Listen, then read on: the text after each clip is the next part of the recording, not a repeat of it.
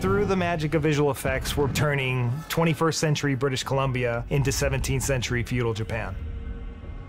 I'm Michael Clyett, the visual effects supervisor producer.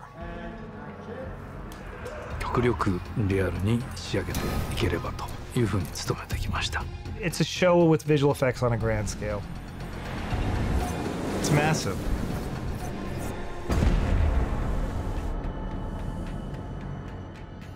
Being able to create this isn't something that you can just do like that.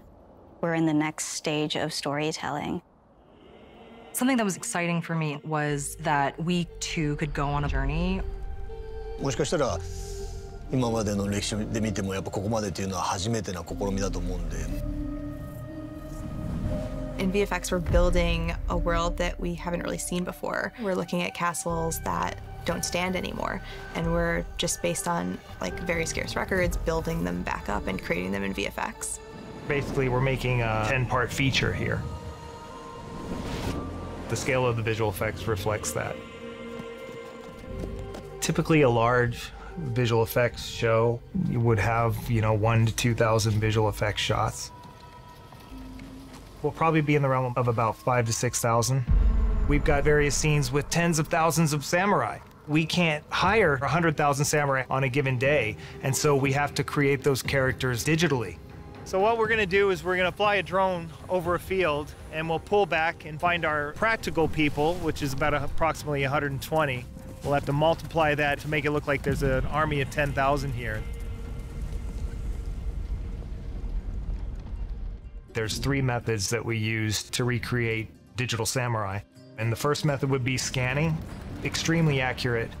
The second method we have is actually, one of my assistants like T. Parker, she goes and she takes images where we have an actor stand in a T-pose and she walks around him or her and takes about 300 images. Those images then get fed into a certain program and that builds a CG character. I can never effectively tell anyone what it is to be Japanese in 1600. What I can do is to just hold up the lens and try to watch a rendered version of it. Be a storm by sunset. The storm sequence in 101 is really, really neat. When we shot it, we had about a quarter of Toranaga's ship on a gimbal that rocked about 27 degrees in either direction. We're gonna add CG rain, CG wind, practical waves that were actually there. We're actually gonna even amplify those to another degree with CG water dynamics and simulations. If you bastards want to live! I think it was a real education in realizing what it takes to do it right. It needed the scope and the scale that we've created here.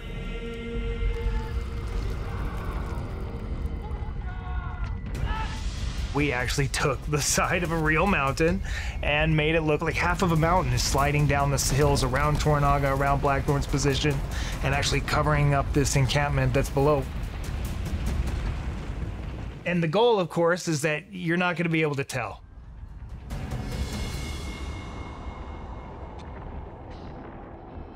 We did it all because we knew that it would feel real. I think in the end, it really worked in a special way. Just as an audience member, to feel like I'm seeing something that no one has ever seen before. It's just been truly awe-inspiring, and it's so exciting to see it on this scale. I hope that the last feeling that an audience member has is one just of curiosity. What is this world that we may or may not be that familiar with? That's what's interesting, is that helps you tell the story, that actually challenges you to tell an even better story. That takes me to the scale of this. I'm here talking to you guys, but there's a whole host of really incredibly talented people behind me. It takes a village here, and there's probably 1,000 artists working on this show right now. I hope the viewers are transported in 17th century feudal Japan going along with this story. I hope they're completely immersed in our show because of the beautiful, stunning visuals that we're gonna bring to you.